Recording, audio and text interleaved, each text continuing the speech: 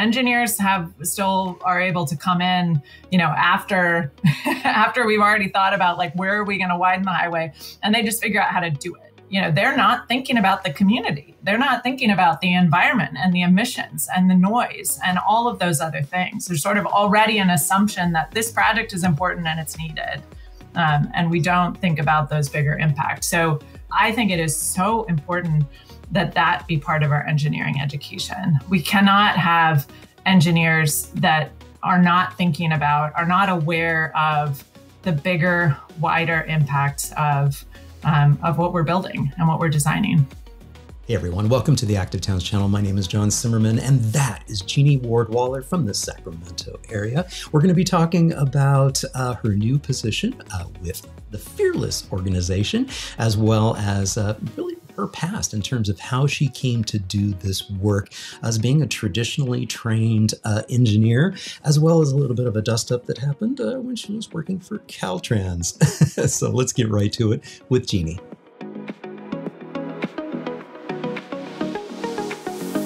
Jeanie, thank you so much for joining me on the Active Towns podcast. Thank you, John. Great to be here. So Jeanie, one of the things I love to have my guests do is just kind of introduce themselves. So who is Jeanie? Well, I am a lot of things, maybe best known for being a transportation advocate and advocate for biking, walking, transit, all things kind of sustainability related, as well as for equity and making sure that our most disadvantaged communities are benefiting from the investments and the work that we're doing in transportation policy. I'm also a runner. I'm a mom, I'm a dog mom, and love to just do lots of things outdoors. So trail running is the way I spend most of my time outside, but I also love to ski and bike and rock climb, do lots of things outdoors. So anything that gets me outside is fun and helps clear my brain for more advocacy work. Oh my gosh, we've got so many things in common. We could spend hours talking. Well, okay, cool. So a trail runner too, and a skier. Yep. So fantastic. Yeah. Well, I grew up near you, up in the town of Lincoln, and when I was a youngster, I was on the Junior National Ski Patrol up at Boreal Ridge, the ski resort up there, amazing, right off of amazing. I-80. Very and cool. Now I'm a passionate trail runner. So that's one of the things that I love to do. I've just started dipping my toes into the world of ultra trail running and trying to push the distances up there. So I haven't gone very far yet. I've made it to the, I guess the 50-kilometer mark. So I've made it to 31 miles at this point. But yeah. Very cool. Well, beware, because you get addicted. The longer you go, the more you want to push up to, that 100-mile mark. So believe me, I know. I was an Ironman distance triathlete for 20 years. So I get the addiction to the longer distances. Yep, and I did triathlon too, so I'm a recovering triathlete. I think. So tell me a little bit about yourself. How did you end up landing in Sacramento of all places?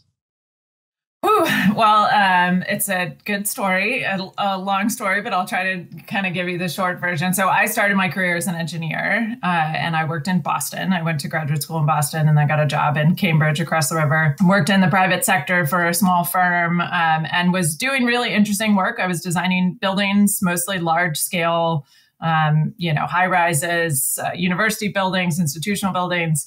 It was super interesting work, but I would say the day-to-day, I loved seeing my work go up and getting, doing the real interesting parts of design. I did not like the day-to-day of sort of designing a building where every floor is the same and you're kind of checking every beam and it's a giant building and it's, some of that can be very tedious. And I was really interested in kind of the bigger scale, like the implications of the community that the building was in and the environmental impacts of engineering. And so I ended up pivoting, even while I was still working in engineering, getting very interested in sort of sustainable building design. And at the time, there was this big movement of green buildings. And so I got LEED certified, which is a certification called Leadership in Energy and Environmental Design. And I ended up getting into a program in the UK at the University of Cambridge called Engineering for Sustainable Development. And I got a master's degree in that and got to spend, a year in Cambridge on the other side of the pond in the UK, which was just an incredible experience. But that just totally broadened my vision of my career and what I could focus on. And it was an interesting degree because it's called a Master of Philosophy, which kind of, it's a unique thing that they have in the UK. But it was kind of more, I like to describe it as engineering ethics and the study of, what is the engineer's responsibility in the age of climate change, in the age of just all of the issues that we have with, so much population all over the world. Certainly, we still need big infrastructure like roads and dams and bridges, power and communication systems and all these things. But the impacts are so huge. And we know that. We know the sort of negative impacts and unintended consequences of the things that we've designed. And we're now trying to account for that. And so what is an engineer's obligation to understand those impacts and design in solutions? And, as I was sort of grappling with these big issues and thinking about oh my God, global climate change, there's so many problems, I got very interested in bicycling at the same time and urban transportation systems. And I thought man, gosh, I should have been an urban planner because I love, these big complex kind of systems problems. But, here at this point, I had now 3 engineering degrees. So I was like, okay, what am I going to do? What's the next step in my career? And I had a professor when I was in England at the University of Cambridge who was an advisor. And I said, I'm really struggling. I don't know what I want to do next in my career. I think maybe I want to do, go work for a development nonprofit or something, just totally shift. And she was like, well, if you want to work for a nonprofit in any sector, any kind of field, the most important thing you need to do is be able to fundraise and raise money. And she was like, so just pick something that you care about and find a way to raise money for them and you'll be an asset. I was like, okay. And I'm literally on the plane coming home from England, journaling and thinking about what would I do? And I was like, well, I've always wanted to bike across the country.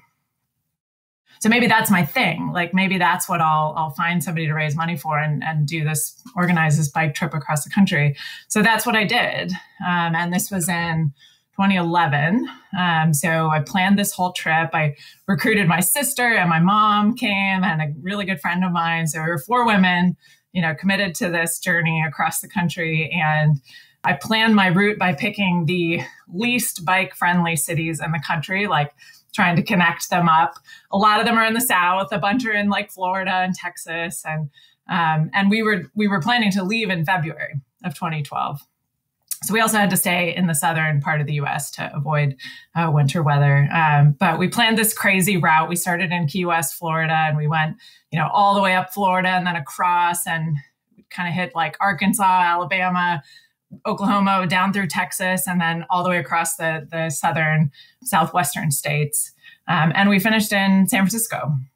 Wow. And it was just this amazing journey. It took us 3 months. We did 5,200 miles. I think our average was something like 70 miles a day. We did take 1 day off a week. Anyway, I could talk for the whole hour about that trip alone. Yeah. But literally it changed my life. And I had the, just totally serendipitous luck that at the end of the trip, we came to Sacramento. We were invited to speak at the State Department of Public Health was putting on a 1-day kind of conference about safe routes to school. And this was an organization, I had learned about the Safe Routes National Partnership when I was doing my master's degree and was super interested in their mission. And they were one of the organizations that I ended up choosing to fundraise for on this trip, the Safe Routes Partnership, as well as the League of American Bicyclists. And our cause was, bike friendly cities, bike friendly communities. That's what we were talking about as we were biking across the country. And we went to lots of schools, and we, just connected with so many amazing groups across the country. So as I get to the end of this trip, we come to Sacramento, and we met Deb Hubsmith, who is an amazing pioneer individual. She's unfortunately passed away a few years ago. She just has an incredible story. In fact, there's just a book out about Deb and her life, which I recommend to anyone.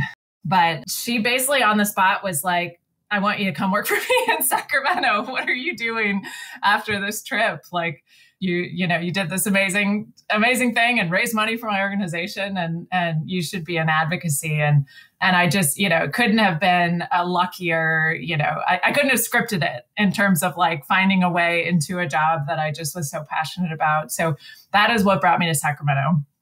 That's what got me into transportation. That's what got me into doing policy work. And I got to study from Deb, who was just a total pro. She coached me and mentored me in my first year in Sacramento. And then, I can talk more about the work that I've done since, but that's really what brought me here and what got me into being an advocate for sustainable transportation. I love that story. And I love too that, Deb played a huge part in that.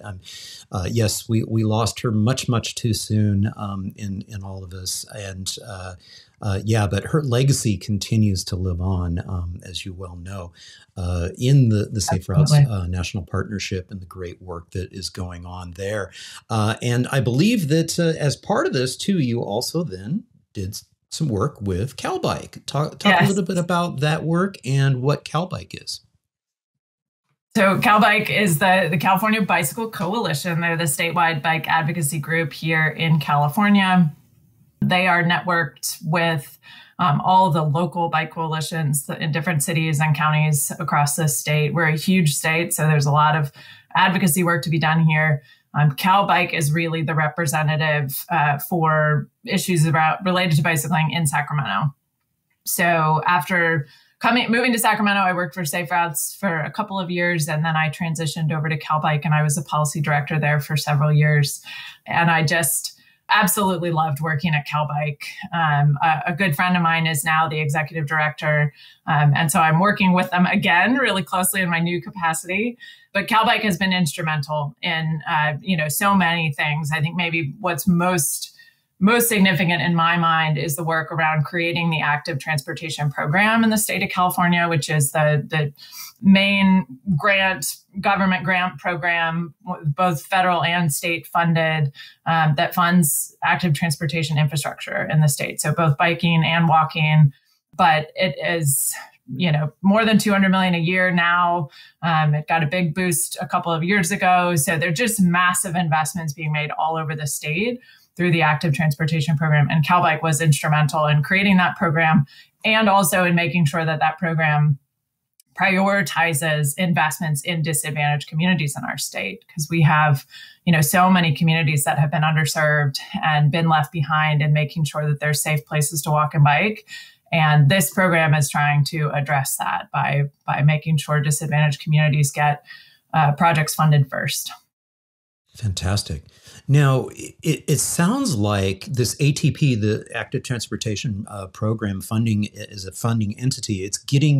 Is it actually getting money directly from the feds and then being able to help distribute that? Yes. Wow. Yeah, it's run by the State Department of Transportation, Caltrans, as we call it here in California, and it's both state and federal money. So there's a combination of kind of federal formula funds as well as some state gas tax funds that get combined into this pot that we call the Active Transportation Program. And then every 2 years, our Transportation Commission awards grants the money to local governments, cities and counties, to do projects in their community. Yeah, fantastic. I know I just had the opportunity in November to film and profile some wonderful projects that went in Santa Barbara in some of their kind of at-risk neighborhoods that have been, historically underinvested in. And so wonderful, safe pedestrian crossings going in, some protected bike lanes going in, wonderful traffic calming and modal filters going in that neighborhood. And that word just kept coming up over and over and over again, the active transportation program and fund. So that's fantastic. Now, you mentioned, you're going to be working with CalBike once again in your new role, which is over here at Fearless Advocacy. Talk a little bit about Fearless. I'm so proud to have recently joined this firm, Fearless Advocacy, which was founded 10 years ago by my friend Jennifer Fearing. So Fearless is obviously a play on what her a great name. But it's an incredible brand and one that I definitely embrace in my work. So it's a really good fit for me. But Jennifer also is someone who I have admired. She's a lobbyist in Sacramento, represents primarily nonprofit organizations. So she only works for people who have values that are aligned with hers. And that's part of, where the Fearless brand comes from, is kind of fighting for those causes that she cares about so much and that, frankly, really need advocates, need folks who are working, who really know the work and know how to do it well and can bring some extra to those causes. So you can see, lots of, Cal Nonprofits, which is an association of nonprofits, represents hundreds of nonprofits, lots of wildlife organizations, ocean protection organizations. And then you'll see California Bicycle Coalition is in there, Transform is in there, a few of clients that I've been able to bring to the table to start to build out a transportation portfolio. So my job is going to be Director of Transportation Advocacy. And so I'm going to help us kind of grow our work advocating for nonprofits around transportation. I love it. That is so cool. And what's really, really interesting too about your history and getting that degree, the Doctor of Philosophy degree from Cambridge, and the point that you made of like the ethics from an engineering perspective, because this is a very common thread in terms of our current state of affairs. When we look at the sense of urgency that we should have to be moving forward with infrastructure projects that, are morally justifiable, and ethical. And I talk a lot on the channel here about what is the code of ethics that engineering should have, especially when we look at transportation engineering. And you mentioned a couple different things, including, underserved populations. And it's amazing that application, because it goes from like the hard sciences, and that was kind of my background. It was in hard sciences in human physiology. And then very quickly, I started getting into, past human physiology into psychology and behavior change. And and similarly with you, hard sciences of how to build buildings and infrastructure in engineering. And then all of a sudden you have this layer of philosophy and ethics and a fair amount of behavior changes filtered in there as well. Yep. It's interesting how that works. It's like you've got the hard sciences, but you also have to have quote unquote the soft sciences of Absolutely. ethics and philosophy and all that. Yeah, I think it's such an important point. So when I finished my undergraduate degree 20 years ago, when I studied engineering as an undergrad, I had an ethics course. We touched on it. But it was mostly focused on, if you make a mistake, how do you right that wrong? And how do you be really honest about doing good work and owning mistakes and, making sure you correct those mistakes before they become, things that create harm. It was not at all focused on the sort of bigger community and, even global impacts of our projects. And, when you're an engineer, the first thing you do when you're starting out looking at a problem is you put boundaries around the problem. You say, this is the system that I'm working in. And usually it's like, just a little bit outside of your bridge or your roadway or whichever little piece of infrastructure you're building, you're not thinking about all the homes and the land uses and the bigger system that your project is connected into. For transportation, like one little link in the system, one little, what we would call a project as an engineer, is part of a connected network that gets you from A to B that might have miles and miles of roadway or trail or, whatever on either end. And all of those pieces, the whole system matters. It's not just the one project. But in engineering, we tend to focus on just this little piece, and we try to bound the problem. Unfortunately, we've created a huge amount of negative impacts, especially when you think about, our highway system, right? And I think only in, at least as far as I'm aware, I think only in really recent years have we, really started to like broadly mainstream and talk about the impacts of highways on communities that were divided, destroyed, displaced, and start to really atone for that. You see some programs that were created in like the bipartisan infrastructure law, and very recently in California about converting highways back to boulevards or taking down highways and transportation infrastructure that divided and displaced communities. We have a bunch of examples right here in Sacramento. When I-5 was built, it completely displaced the Japantown community that was a thriving economic center, lots of small businesses, lots of homes, and there's massive impact. And the legacy of that is, we're still living with today. And in fact, we're still doing it today. We're still widening highways and continuing to displace homes, continuing to, bulldoze parts of communities that have been living with this legacy for generations. And it's got to be in the forefront of our conversation is those kinds of impacts. And unfortunately, we have put the burden of thinking about that stuff on planners and not on engineers. Engineers are able to come in, after we've already thought about like, where are we going to widen the highway? And they just figure out how to do it.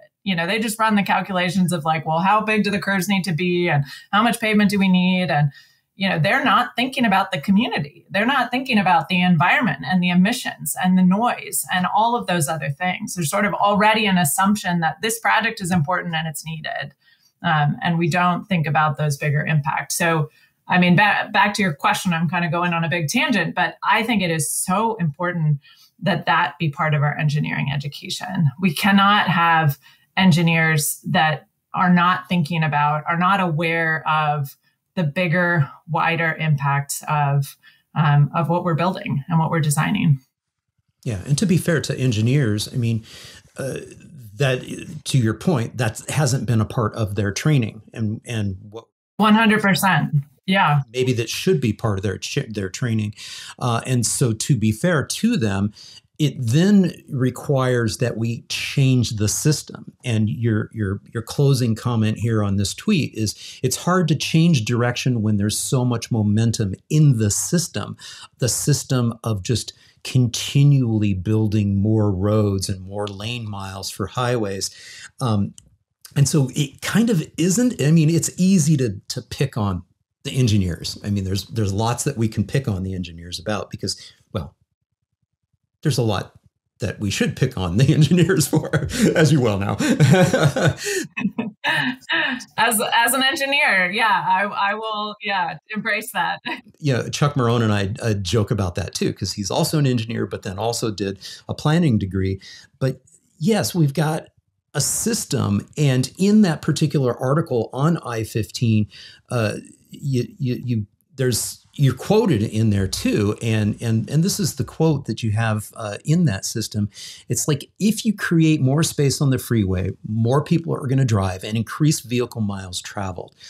And it's one of the most important things for us to realize as a society is if we keep making it easier for people to drive, they will drive.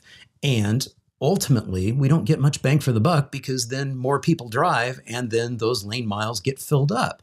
So, right. your point here is that it's totally appropriate for the CTC, and that's the Transportation Commission, to be asking questions like, did you do the analysis well? Are you mitigating the impact well? Yeah, before they start handing out the funding to build yet even more and more miles. And so I think those are like the questions from an ethical perspective that we should be asking. Is this what we should be doing 100%. If what we say we value is human life and trying to do something about a climate that's literally burning up? Right. Yeah, 100%. And I am an engineer. I also, I worked at Caltrans in our state DOT for 6 years. I was very devoted to that organization, that agency. And, a lot of folks will make big generalizations about, this big bad organization that's doing all this damage or, doing projects that are causing harm. But the reality is, there are incredibly good people at Caltrans, and I'm glad, that's what kept me there for so long. Is like all of the people. I mean, I care so much, and planners, engineers, biologists, the admin folks, all the support people, the maintenance workers, the folks that are out, in the field every day on our roadways, keeping the roadways working and keeping them plowed in the winter. I mean, just really good people who are doing the good work in public service. And, the engineers are, like you said, like we're talking about, they're trained to do a particular job, and they actually do it incredibly well. If we tell them their job is to build these projects and get them done quickly and, focus on time, on budget, they're going to do it. And they do it incredibly well at Caltrans. I just can't say enough about it's an incredible organization, but there's so much momentum in that system. 22,000 people at Caltrans, and their job primarily, what they have been charged with, is building and maintaining our state highway system, our primarily car infrastructure. There's other little pieces, other little units that work on rail, that work on active transportation, that do landscape design, that do all these other things that are related, but they're small units in a 22,000 person organization. And so, you create a system like that, it's going to deliver on what you've been charged. And it's very hard to change that, despite our policies and our interests and our, state goals shifting. It's really hard to shift. And so, the result is what we would expect. They're going to keep doing things the way they've always done them, and it takes hopefully more than one person. Hopefully they won't keep doing things the way they have been. Hopefully it will start to change.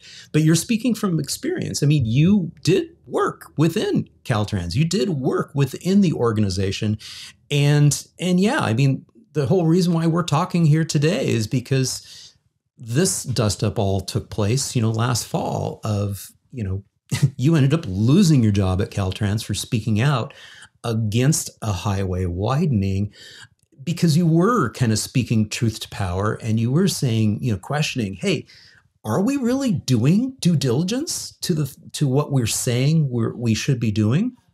We don't have to get into the specifics if you don't want to of the nitty gritty of the nuance and the minutia of it. People can read about that, but I do want to point out that, to your point, yes, there's some incredible people that work within these state DOTs, including Caltrans, but oftentimes they're just trapped in a system where that momentum, as we talked about before, the road building, lane building, highway widening momentum, because that's what we've been doing for the last 50, 60, 70, 80 years. It's hard to change. It's hard to steer that ship, but darned if you didn't try. I sure did. And I think, I've made this point a bunch of times in talking about it since then. And I am happy to talk about, the circumstances around my termination at Caltrans. But, my job, I was hired to be a change agent. I was hired 6 years ago at Caltrans in the sustainability program, which was, kind of brand new at the time. It was just getting going. I worked for the woman who was the deputy for sustainability at the time. And she brought me on to help build the program and help really, spread the gospel and help, improve guidance and improve policy at Caltrans to be more in line with our sustainability objectives in California. And we have very strong, laws around climate change, around equity.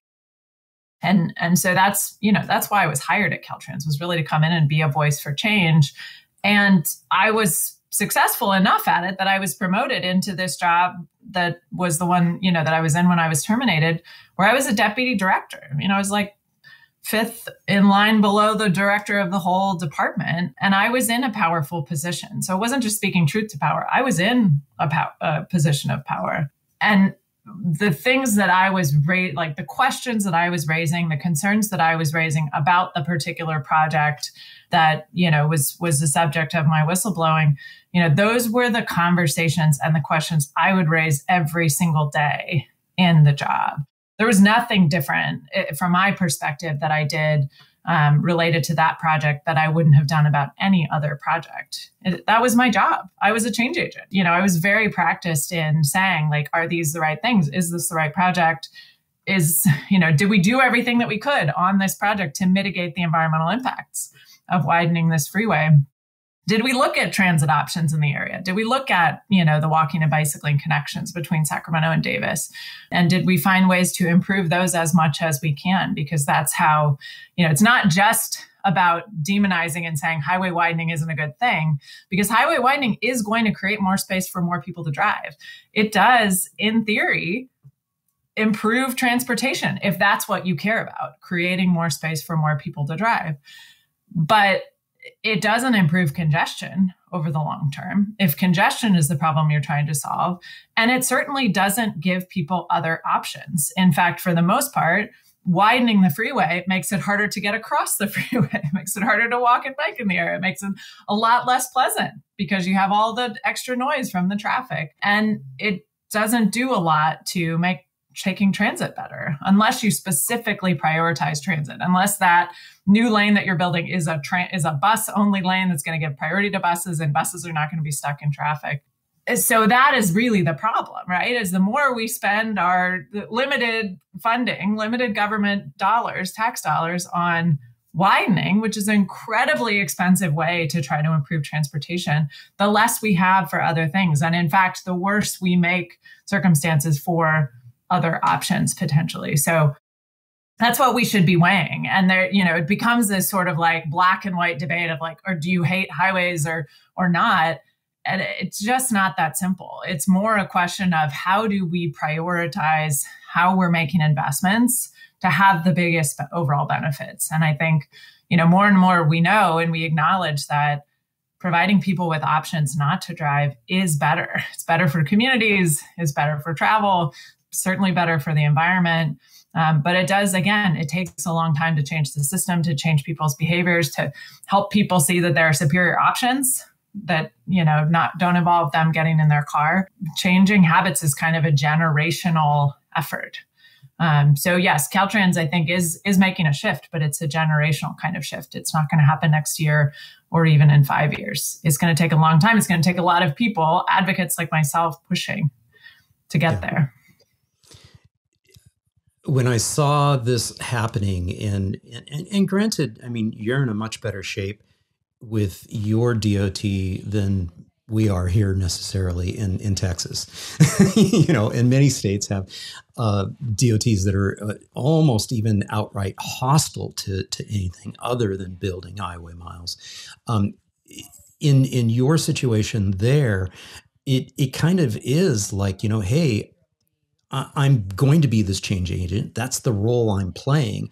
And part of the reason why I'm here is because we have these imperatives, these desires to do something about the climate situation that we have, about global warming.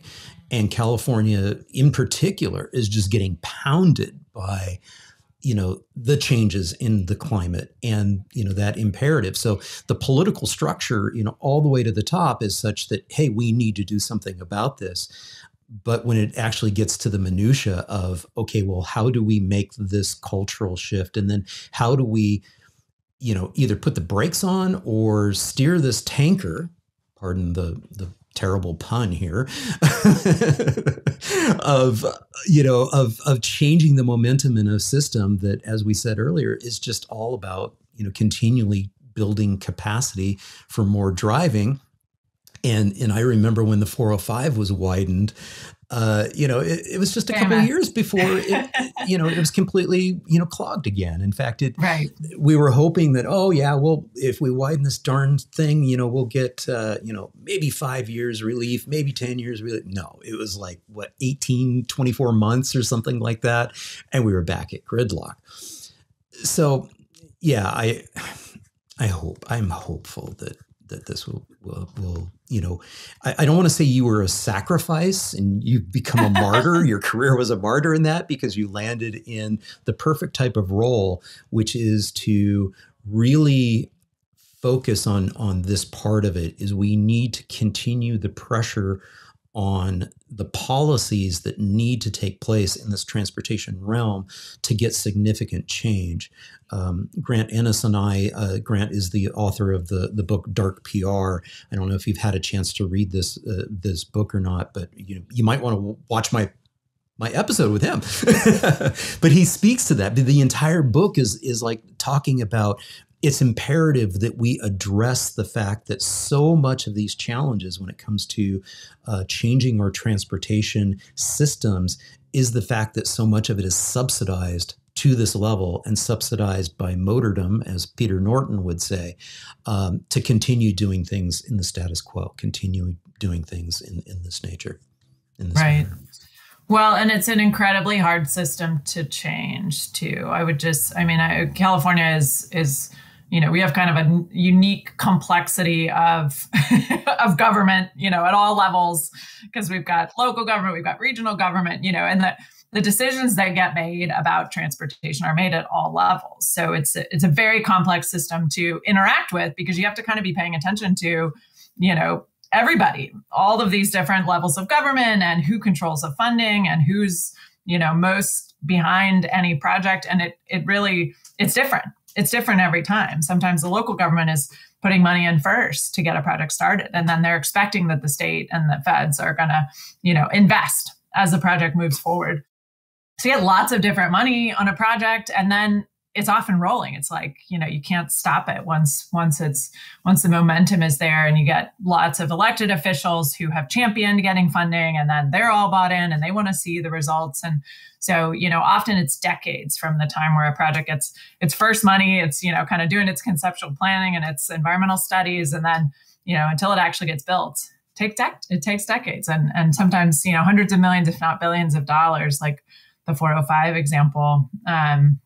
So you can see why it's such a hard system to change, because there's just like this crazy complexity of distributed decision-making and, different complex funding. And you can't just like push on one lever and change the system. You have to change it all over the place. But I do, I feel very hopeful. And I think, certainly my position at Caltrans, being in that role, was a victim of kind of raising a protest flag. But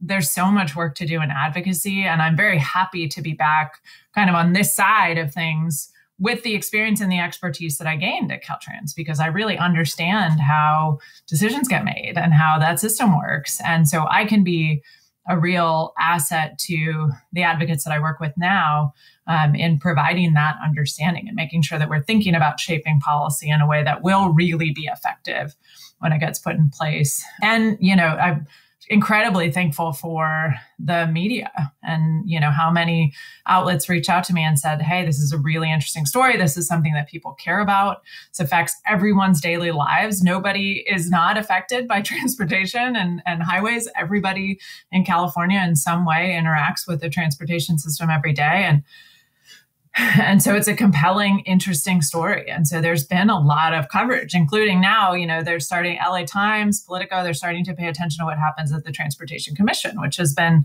they're an oversight. They have a huge responsibility in California. They approve the billions of dollars of funding that go to Caltrans and to a lot of local agencies around the state. So their job is really important. And now some of those media outlets are paying attention to the commission and their meetings. So bringing some sunlight to the process and having some interesting and compelling coverage of these issues that helps the public better understand what's happening.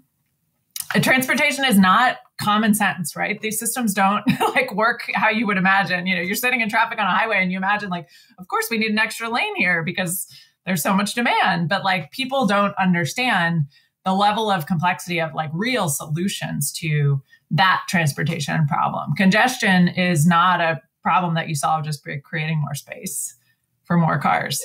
That's not how you address congestion. It's much more complicated. So you need to help people understand the complexity of the solutions and help create that demand for thinking smarter about the problems that we're trying to address.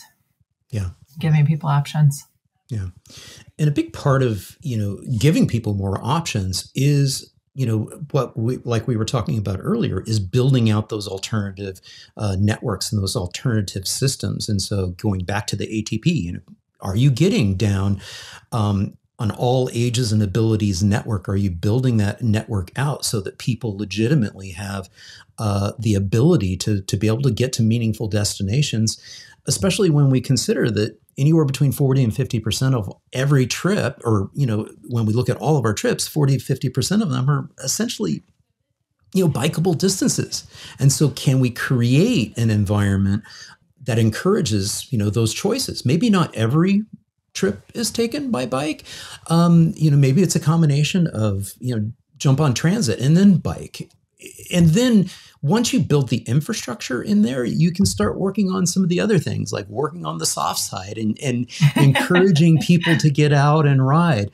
I had to ask you about this photo. So my partner Laura and I, we both have that same torch helmet that lights up. So those are fun.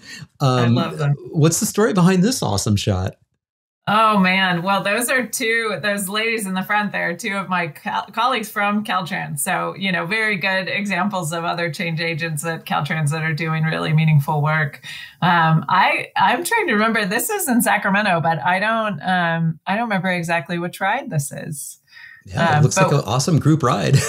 Yeah, I think it maybe was a May is Bike Month event. We always tried to do, organize lots of events during May. At Caltrans, that really were geared towards, getting some of the leaders at Caltrans and other staff out to ride and to, engage in active transportation. Because again, I think that's part also of changing the culture and changing the mindset of folks making decisions and doing the engineering is, having to go out and actually interact with what they've designed and understand, how does the striped bike lane sure doesn't feel that comfortable when traffic's whizzing by or when we're, passing a freeway on ramp. It would be way better to be on a separated path or, out of traffic, protected from traffic. So we did a lot of those kinds of events and they were well loved and lots of people showed up for them. So that culture, I think, is changing a lot and is just really exciting to see the potential. Well, you just referenced a couple of your former colleagues there at Caltrans, and you are also the recipient of the Rosa Parks Diversity Leadership Award of the Sacramento chapter of WTS. I think one of the things that I've been noticing, especially when we look at the cities where we're seeing just some amazing things happening, one of the common denominators that I see, whether we're talking about, Mayor Anne Hidalgo in Paris, some of the other strong mayors that I'm seeing on the East Coast, looking at you, Boston, and others, is, advancing women in leadership roles, like in elected positions, but also advancing women in transportation. Talk a little bit about the WTS organization. Sure. Well, I was really honored to be awarded the Rosa Parks Diversity Award from our Sacramento chapter. I was involved in WTS, I think, when I was an undergrad, getting my first engineering degree. So I've known the organization a long time. Certainly providing support, scholarships, resources, a network to women in a historically male-dominated field is critical.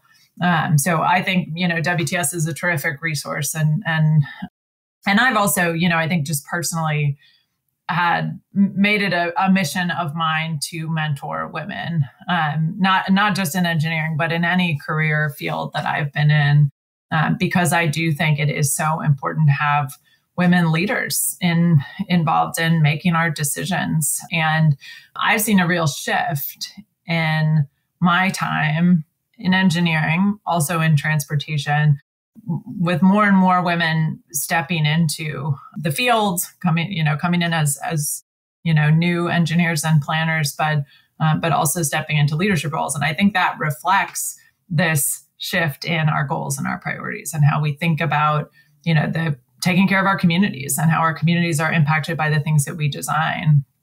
Women often bring, and I don't want to stereotype here. Obviously, there's, lots of folks that do this, but, they bring real care to their work. They care about, the impacts and the people. And I think that shift in the field and the sector and the focus of, what outcomes we're trying to get from our projects is in part because of more and more women entering the field. So I think it's incredibly important, and organizations like WTS really help to do that and help to make the shift. Yeah.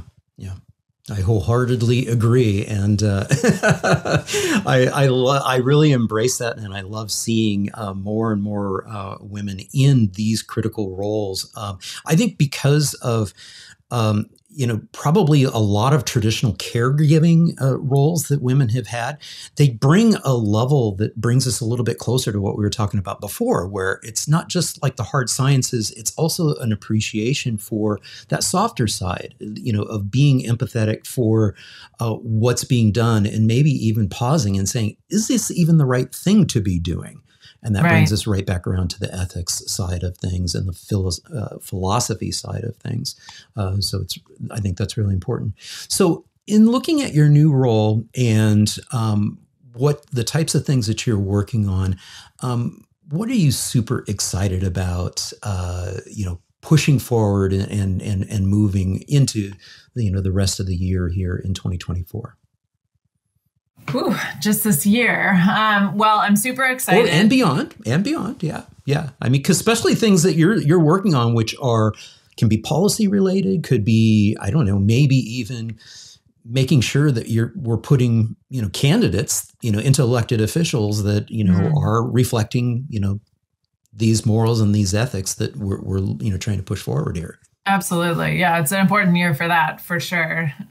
Knowing, what candidates are thinking about as they're running for office this year that, relate to these issues. And, not just transportation, but also housing. Housing is incredibly high priority in California because we have, just this rising crisis. So. Yeah, when you look at housing, you look at affordability, you cannot not also talk about transportation in that same breath of affordable housing, because when you really look at the realities of household budgets and you look at affordable housing, transportation is a huge percentage of what is affordable part. So it's not to mention just distances too. I mean, getting back to, are there meaningful destinations within there? So you get into land use planning and everything else too. Yeah, exactly. No, you're totally right. So those are the kinds of things that I look for. A lot of elected officials, when they get asked questions about transportation or climate change and transportation, they kind of immediately go to like, well, we need to electrify. We need to have more electric vehicles and more infrastructure to support that. And I totally agree that is needed. That's critical because we are going to continue to drive for the foreseeable future. But we also need the infrastructure and to make those changes and to invest in public transit, to invest in making our streets walkable and bikeable. And infill, the kind of infrastructure that supports infill housing development so that we're reinvesting in our existing communities rather than building new ones on the edge of our cities, on the edge of our metro areas. So I look out for those kinds of comments and kind of candidate platforms when they put out their platforms. So that's really important. That is something, obviously it's going to be big this year for a lot of folks. There's also a lot of work I'm working on several bills for clients in the California legislature this year on behalf that was actually going to be my question, is given your current role, is a lot of this, looking at kind of formulating, some of those bills, and I guess that is answering it, is that's the level that you are looking at from a policy and a legislative perspective, is that's helping right. In that area. Okay. Yeah. And so there are a couple of specific bills. I'm happy to talk about them, but I'm also helping to support a whole coalition of advocates that are working in Sacramento that are part of a network called Climate Plan. And they work together on, supporting bills, developing bill ideas together, but also thinking about what is the longer term priority for our collective groups. And so I'm helping that group as well think about, how are we not just running bills, but also working on kind of the administrative side of policy change, thinking about the PR side and the public mindset, public engagement change that we need to be making. So that's really exciting. And to me, I think what I'm hopeful about is the collective work and how that is growing, not just in California, but we see, nationally, there is a network now called the Freeway Fighters, which is, bringing groups together, local groups all over the country that are trying to fight against freeway widening. I've never heard of that. Projects.